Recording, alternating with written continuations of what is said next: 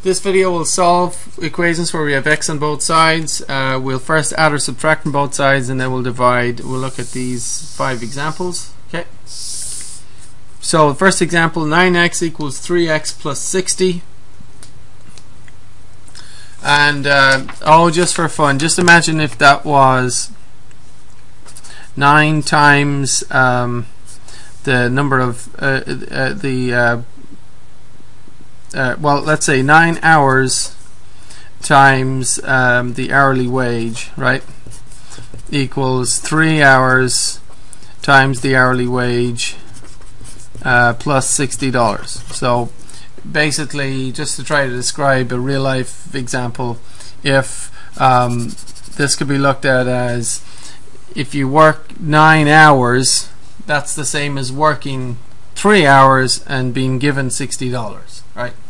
So 9x equals 3x plus 60, where x is the hourly wage. So in that case, what is the hourly wage, or what is the x? Does that make sense? In other words, 9 times what equals 3 times what plus 60. Can you fill in the missing number? Take a guess. Just for fun, just take a guess and then we'll solve it.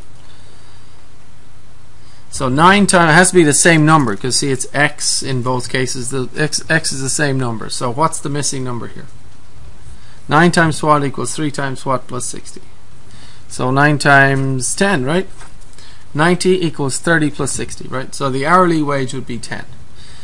So there's a kind of a real life example, just for fun. Anyway, what we're here to learn in this video is that you can subtract an x term from both sides. I think we saw this once before, but here we have it again. You can subtract an x term from both sides.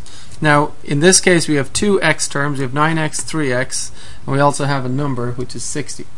So the x terms are like terms, and then the 60 is just a number. The trick with these equations is you got to get your letters on one side, numbers on the other. So if you want to write that down, the whole key is to get we'll just say x on one side, basically. Just get x on one side, numbers on the other, right?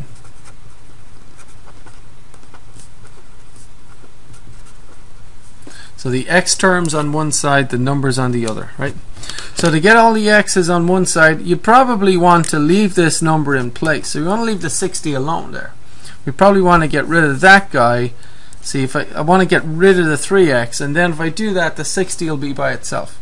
So how do you get rid of that 3x? What would you do? You'd subtract 3x from both sides, wouldn't you? See, if I subtract 3x from both sides, 9x minus 3x is in fact 6x. And see how I'm adding like terms? 3x minus 3x is no x, nothing, 0. It's gone, right? 0 x's. And so on the right hand side I have 0x plus 60, or basically just 60. So I have 6x equals 60. Now how would you get the answer? See, x is being times by 6, so we divide by 6 on both sides, and the 6's cross cancel, and we're left with x on the left. And what do we get on the right? 10. And so that was the answer we decided it should be. X equals 10. So if you work 9 hours at $10 an hour, that's the same as working 3 hours at $10 an hour and getting $60 in tips or cash, right? Okay, so and that 10 solves the equation. So write this one down. 7x equals x plus 2. Write it down and see if you can solve it. Write it down, press pause, and solve this one by yourself. Okay, I hope you've pressed pause and tried it. I'm going to go over it now. So the trick is to get the x's on one side, numbers on the other. And if you look at this, you already have a number over here, so we're going to leave him there, leave the 2 there. And we might get rid of this guy. See, if I get rid of that x, then I'll just have the 2 by itself, and obviously we'll have x terms on the other side. So how do I get rid of that x? What do I do to get rid of that x? So I'll subtract x, won't I? So if I subtract x from there, and I could also subtract x from there, right? So 7x minus x is what? You think of x as 1x, right? So this is 7x equals 1x plus 2. And just write in a 1. It doesn't take long. Just do that. 1. See? And they're subtracting 1x from both sides. 7x minus 1x is 6x again. And 1x minus 1x is 0x, or nothing. So that goes away. And I have a plus 2, or a 2. So you end up with 6x on the left and 2 on the right. And you know how to solve it from here, right?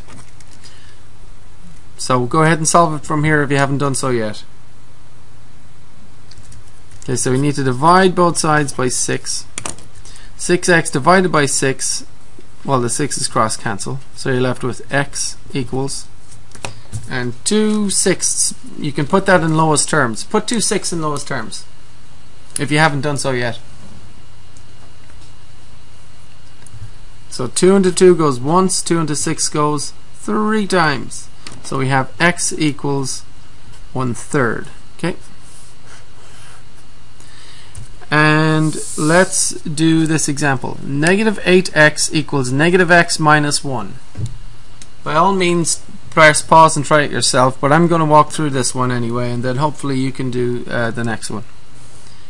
So if you want to press pause and do it yourself, otherwise we'll walk through it together. So when you see negative x, what do I always say?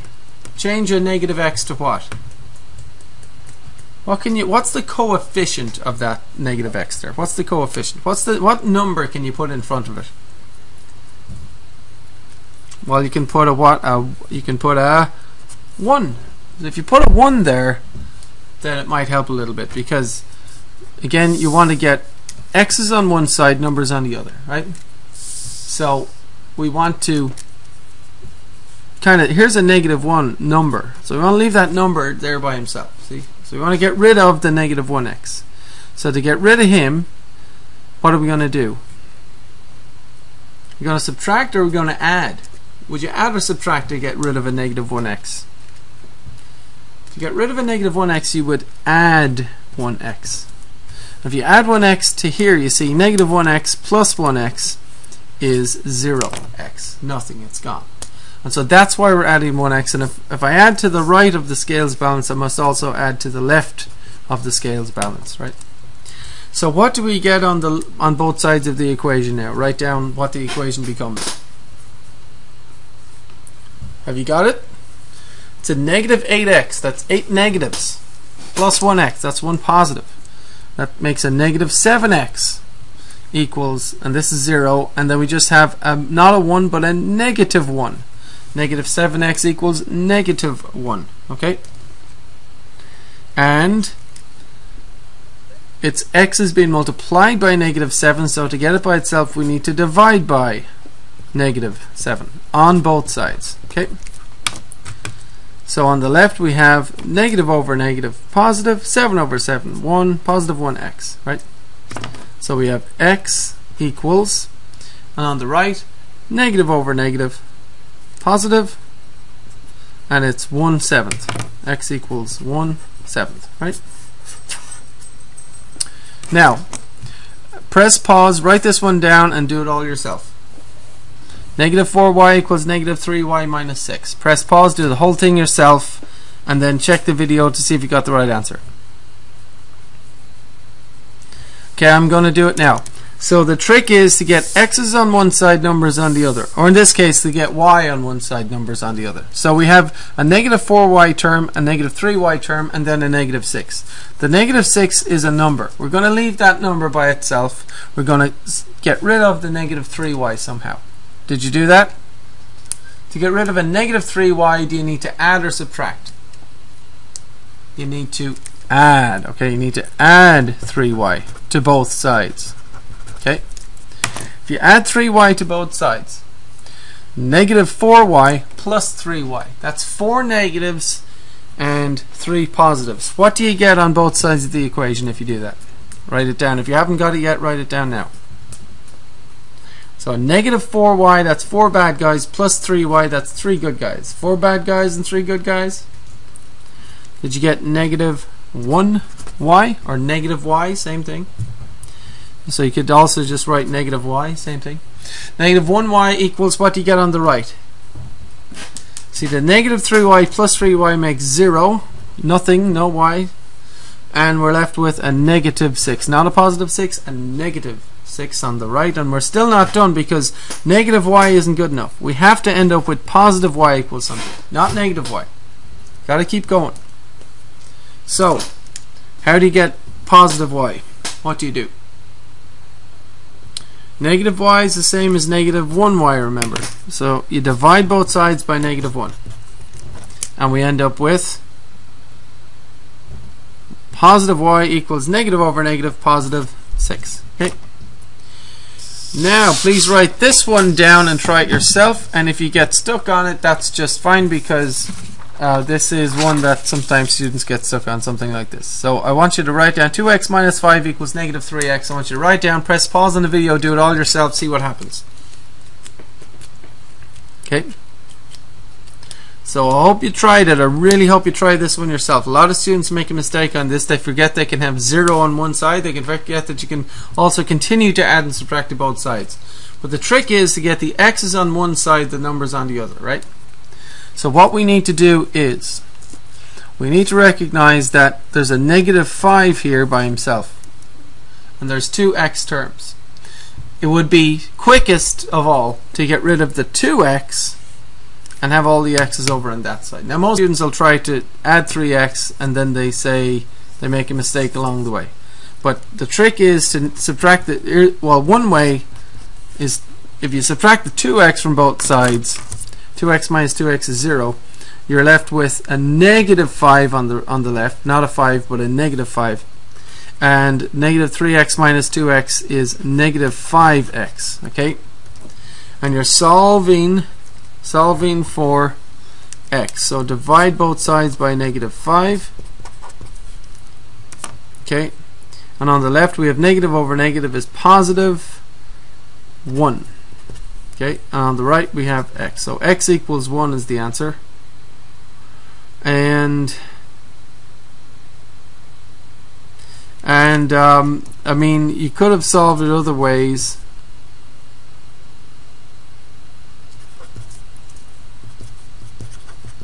I mean, it's not a big problem if you add 3x to begin with, but you just have to remember that you have 5x minus 5, and where's the equal sign? See, the equal sign is here, and that's equal to 0. Okay, because negative 3x plus 3x is 0. And then you solve for x. So at this point you got to add 5 to both sides, see that?